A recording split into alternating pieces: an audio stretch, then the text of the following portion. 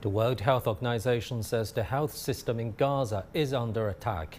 In a post on social media platform X, WHO chief said despite all efforts by medical workers to function in deteriorating conditions, healthcare in the Palestinian enclave is being decimated.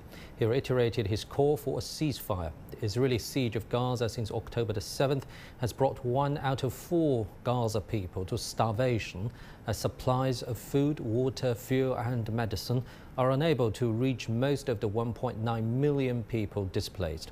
Only 9 of Gaza's 36 hospitals are now partially functional. All of them are overwhelmed by scores of wounded and refugees. As of December the 20th, the WHO registered 246 attacks on healthcare in Gaza, including hospitals and ambulances, resulting in 580 medical workers killed and 750 injuries. The WHO visited the Al-Shifa hospital, where they described unbearable scenes of largely abandoned patients. I'm back in Al-Shifa, the largest hospital in Gaza, for the 3rd time this week, where it's still a case of absolute misery. With people still on the floors, it's almost impossible to walk. Critical cases, doctors and nurses absolutely scrambling, people crying out that they need blood for their son and daughter who are dying. There's almost nothing that this team can do, this very small clinical team can do to help all of these people. It's absolute chaos still.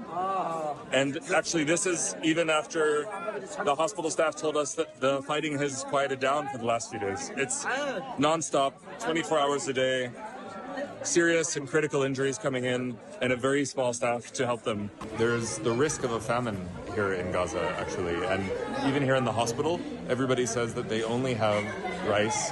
They have very often only 1 meal a day, and they're hungry. So, you know, we've brought medical supplies here, we've brought surgical supplies here. Everybody wants food, and we're currently in the kitchen trying to find a way that we can reactivate this kitchen